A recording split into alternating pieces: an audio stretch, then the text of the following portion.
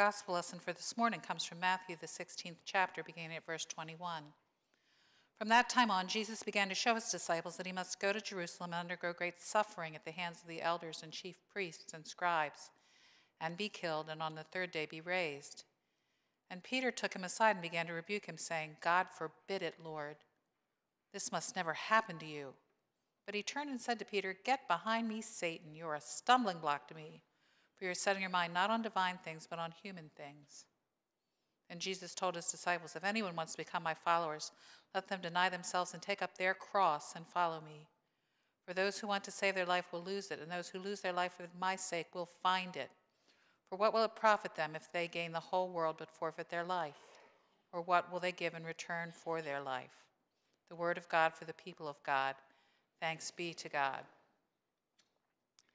I'm usually loath to make an announcement after the announcements have ended, but I forgot one important one. Easter flower orders are due tomorrow or today. If you want to, tomorrow, you've got to be there at 10 o'clock with your form for Kara, because she has to call them in tomorrow. I'm trying to stretch this out because I don't think I'm going to make it, ladies, so don't yell during the sermon, because spring begins at 11:33 this morning. These girls up here cannot wait for spring, so they were going to yell when it was time, but don't yell during the sermon. I might fall over. If you've read my pastor's page, which some people sometimes do, in the newsletter, most of you don't, I'm sure, because I don't always get to it myself.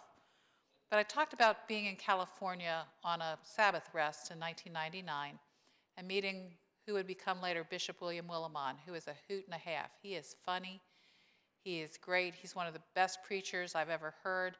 And I took a class with him in preaching on Lent and Easter, but I only went for the Easter part because I had enough Lent that year. He told this story there, and it has since appeared in several blogs that he's written, and I've mentioned it before, but I want to read you a little piece of it. This is from the time before he was a bishop. He was the dean of the chapel at Duke University, Duke Divinity School.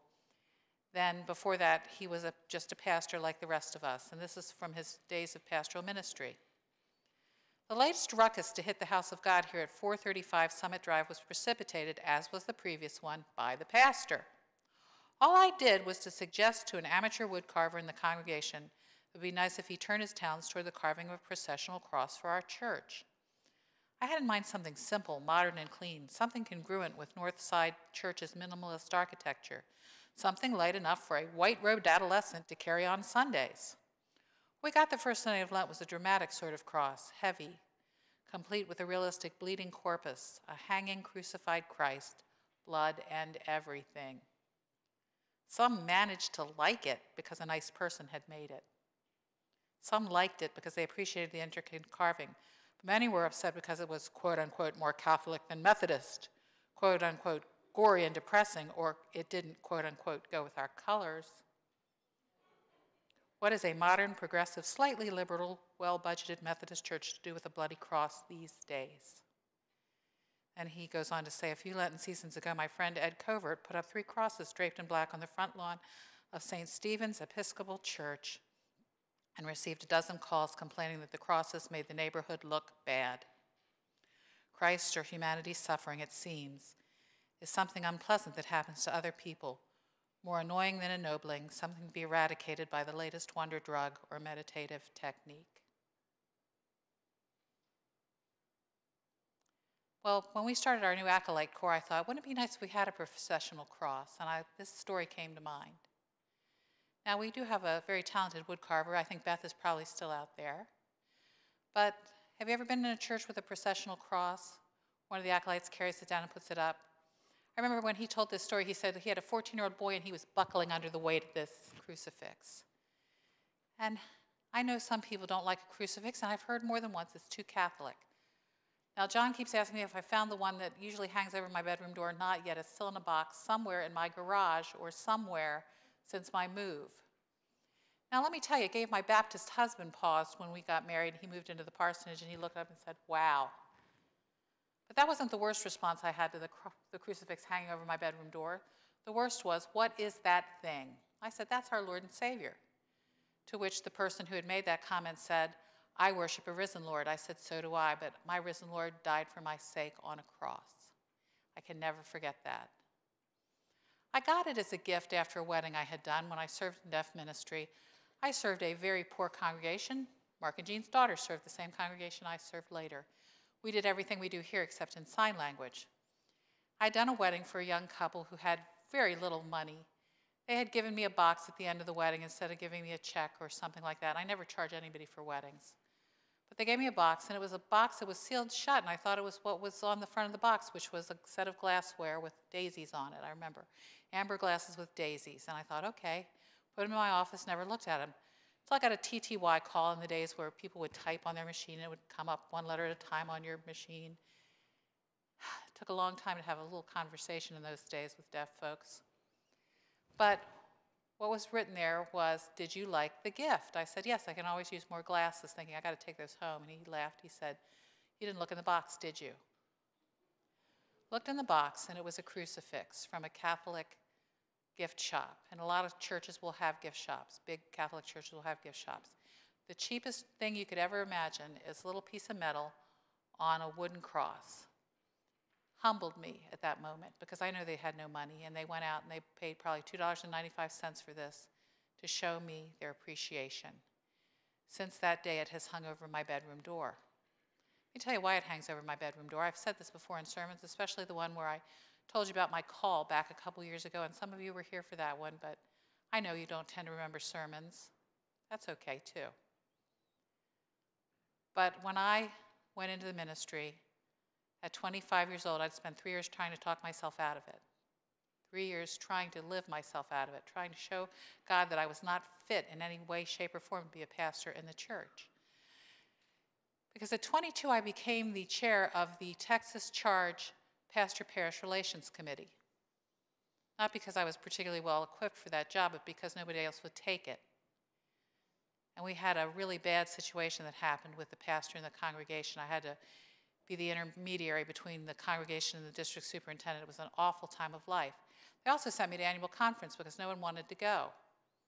The first year I went to the ordination service, and I heard the bishop at the end of the service say, among us are men and women. I was like, women? Women, are you kidding me? Who are called to the life and work of pastors in the church, elders in the church in those days.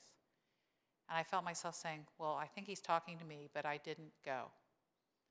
Until the year that we had conference in Washington, D.C. We had our meetings during the day at the Washington Hebrew congregation, and that year we spent all kinds of money because ordination that year was in the Shrine of the Immaculate Conception at Catholic University. If you've ever been there, it's a huge cathedral. We were sitting there, and at the end of the service, Bishop Wirtz again said, among us are men and women. I was thinking, women? Women, really? Now, women have been ordained since 2 years before I was born in 19... But I had never met an ordained Methodist woman before. And he said, if Christ is calling you, come forward. And I made the mistake of looking up. Because hanging in that congregation, leaning out over the congregation, is Jesus on the cross, and he looked right at me and he said, yes, I mean you. Other people had said, not you. You're not right. You're not like a pastor. You're too outspoken, you're too this, you're too that, you're too the other, you're too female to be a pastor. But Jesus said, yes, you. So the crucifix holds a very special place in my heart. But you have to understand what a cross meant 2,000 years ago.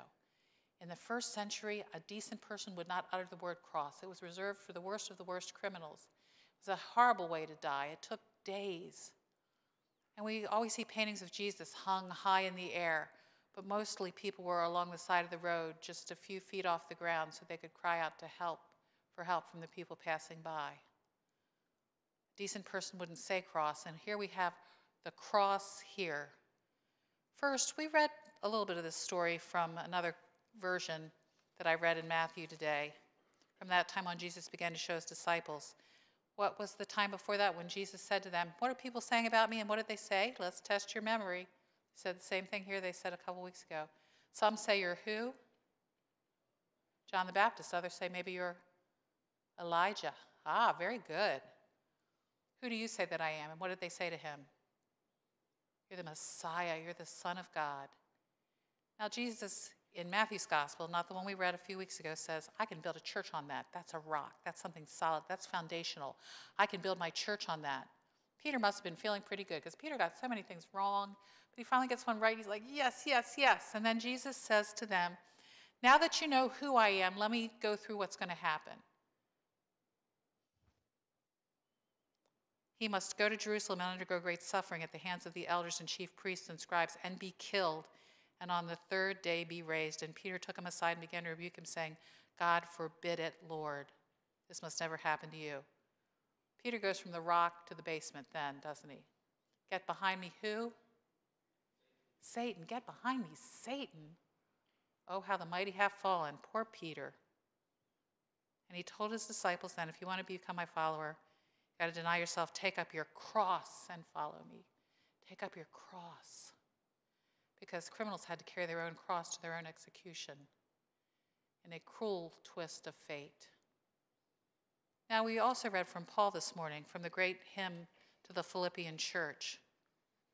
What does that say?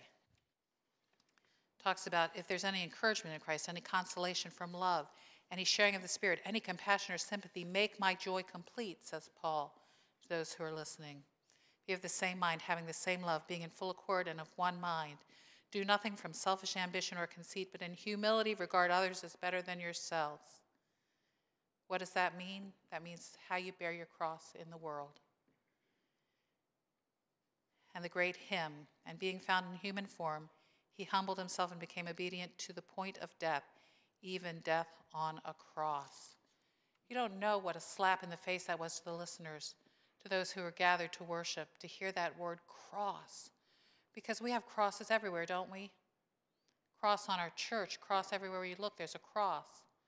But there's never anybody harder on a Christian than another Christian. If we have a crucifix, that's too Catholic. We don't want to be too Catholic, do we? And then there are the churches who don't use crosses at all, who say, if Jesus had died on the electric chair, would you have that hanging in your church and worship it? We don't worship the cross. We worship the one who gave his life on the cross and who calls us to pick up ours and walk. Now you notice he didn't say, I'm going to put one on you. Here, lean down, does he? This is a volunteer army, boys and girls. We are all called to pick it up and walk with it. Now we get some trifling answers sometimes. People will say, my curly hair is my cross to bear. A woman said that to me once in church. I had to bite my tongue and remember not to be judgmental when I said that's not what Jesus is talking about. It's not those little things in life that we have to put up with. It's not petty annoyances. It's living the life that God calls us to live. As Jesus said through the Apostle Paul, if there is any encouragement in Christ, any consolation from love, any sharing in the Spirit, any compassion and sympathy, make my joy complete, Paul writes. Be of the same mind, having the same love, being in full accord and of one mind. Do nothing from selfish ambition or conceit, but in humility regard others as better than yourself. Let each of you look not to your own interests, but to the interest of others. Let the same mind be in you that was in Christ Jesus. Hard to do, isn't it? We have to pick up a cross and walk with it. That means we have to follow the way of God. But we don't have to bear a cross for the entire world, for its sin, for its brokenness. He did that for our sake, but he calls us to walk in his way, knowing that he walks with us. Every step that we go with Christ.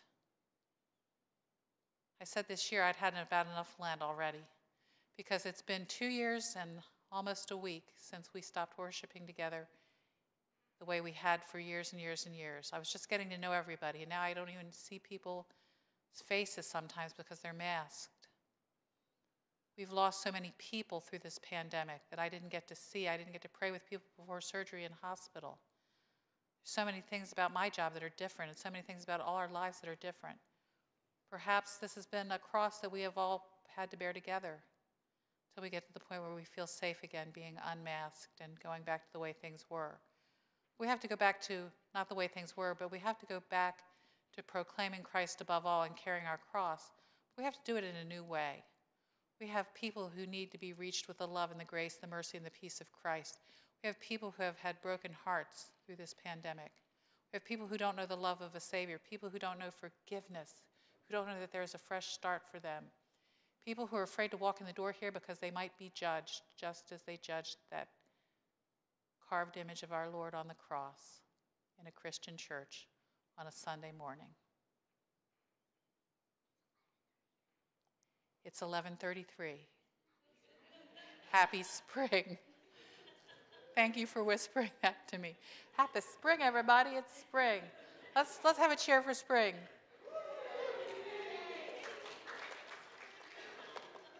Spring always comes, just like Easter. It always comes. Easter's always with us. It's one of those great Greek verb tenses where something happened in the past and continues to happen for all eternity. That's what resurrection does. Raises us up again and again and again. But please don't skip what happens on Thursday and Friday and Saturday. Don't go from Hosanna to Hallelujah without looking at the cost of our salvation. Jesus gave himself willingly for our sake so that we might live through him forever. So pick up your cross and follow him. He's not going to take you to Golgotha. You're not going to suffer for the sins of the world. It might be a little heavy sometimes, because sometimes what does the cross feel like? It feels like saying something when you would rather remain silent. Most of you knew my father when he was here. And he would say to me after sermons, "Stop talking about that. People don't like it." Especially if I talked about race or racism. He'd say, "People don't like that. You got to stop it. Cut it out." I didn't, did I? No. Because we are called to speak the truth in love to one another. I'll never call you all racist. I'm going to invite you to become anti-racist with me. That's what we're talking about here. I don't put up with hearing things that deride and demean other people. And sometimes that gets you in trouble, because sometimes it's hard to preach the truth, even when it is the truth and people know it. I have so many young pastors that I've mentored through the years, and they all say to me, "It's really hard, isn't it?" I said, "Sometimes it is." Because nobody wants to hear about Jesus. Nobody wants to hear about this. You go to seminary, everybody, all they do is talk about Jesus all day long. You eat dinner, you talk about Jesus at the table. You eat breakfast, you talk about Jesus at the table. You get out into the church, and they want to fight about the color of the carpet and the drapes and stuff like that. You're like, wow.